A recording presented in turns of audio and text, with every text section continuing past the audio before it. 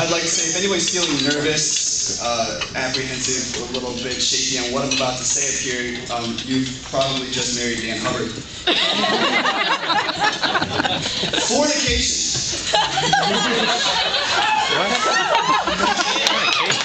Only you, Mike. Only you.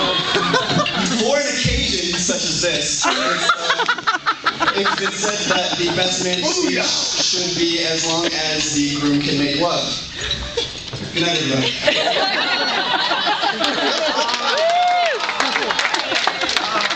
I'm a virgin, whatever. Yeah, right. I've actually written 2 speeches tonight, one of which was a "they're not coming back" speech, because I really figured they alone, because everyone saw the amazing work that all went into the wedding, and I just want to say congratulations, guys. You guys pulled it off. Fantastic. I swear to God, they're a bunch of damn nerds. They really do say that. In the back. They really do say that a wedding or a marriage is a match made in heaven. Guys, this one was a match made in band camp.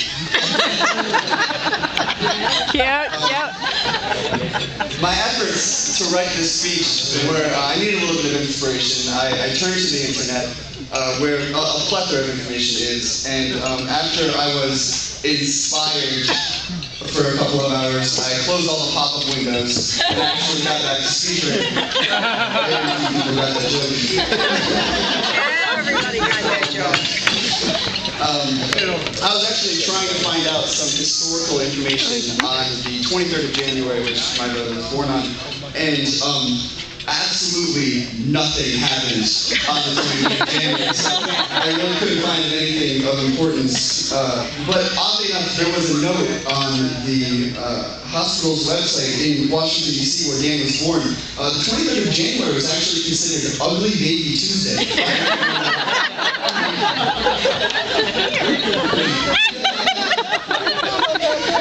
I can't believe that this is still going. I just want you to know that you are like a brother to me. I'm actually here to talk about Dan's one true love, string cheese. The first time Dan and Laura actually spent a weekend together, Dan came home with just the goofiest smile on his face. I really just chalked it up to a wonderful weekend. This dumbfounded smile was actually his way of showing the world that he is absolutely in love, and because he has this dumbfounded smile on right now. My baby brother, and I just want you to say this for a minute, our father would be overwhelmingly proud of you. I just want you to know that.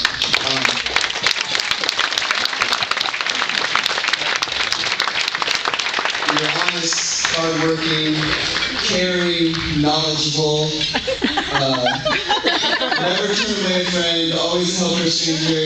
You're, Dan, I can't read the rest of the book.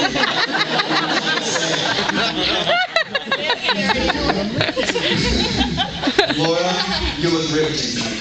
You really do. You're a true lady, kind. God, you both have terrible handwriting. You really do.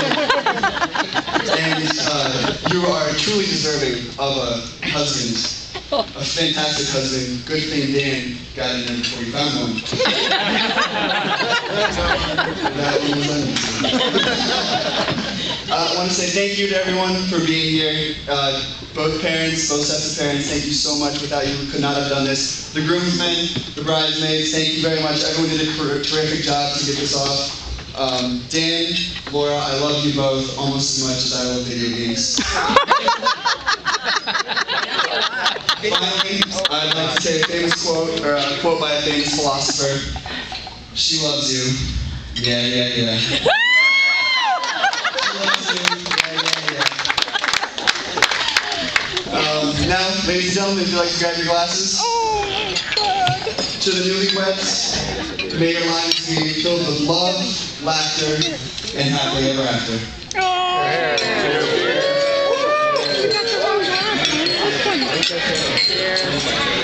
You did such a good job, Mike.